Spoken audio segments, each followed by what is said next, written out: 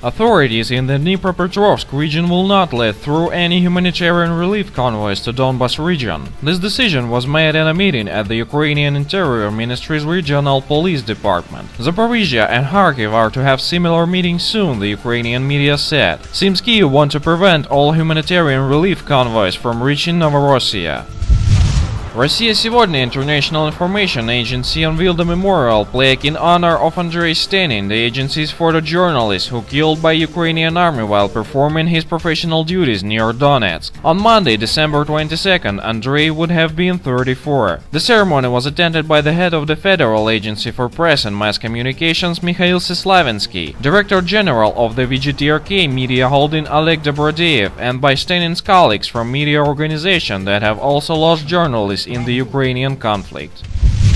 The Prime Minister of Finland believed that his country should not join NATO at this stage and proposes friendship with Russia. "I would not talk about joining NATO, we will make this decision democratically when the time is right," the Finnish Prime Minister Kai Goran Alexander Stubb said. "It is important to maintain good relations with Russia," he added.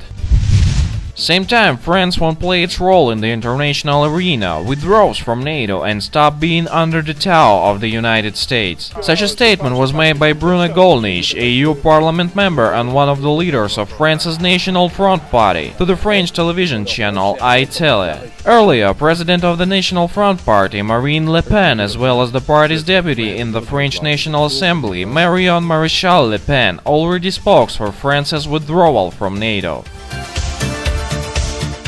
We thank our information partners for help with spreading this video news. Subscribe to our channel to receive up-to-date information on the situation in Ukraine and current geopolitical events in Europe.